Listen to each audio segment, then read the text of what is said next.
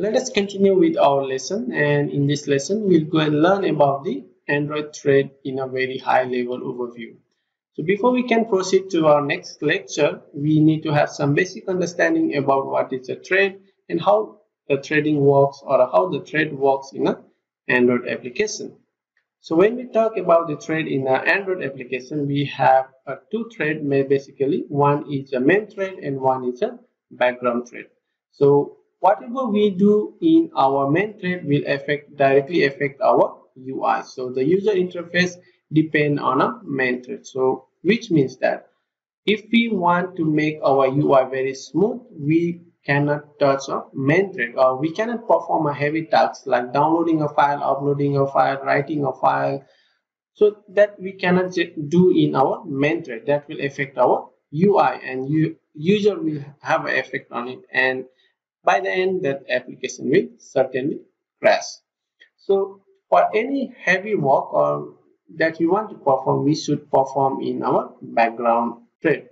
So by default, the service, we can see that service by default also runs in a main thread. So service by default doesn't have its own background thread. So for service, we need to create a background thread and execute all of our program, or of all of our code that we want to use. We want to generate a random number, we want to generate a time, we want to upload a file, we want to download a file using a service.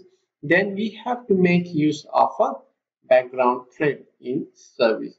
So I just want to repeat here, service by default runs in your main thread. So that's why in the previous lesson when we run our app, the app got crashed because the service was running in a main thread and we were doing a very heavy work to generate a random number, which crashed our application.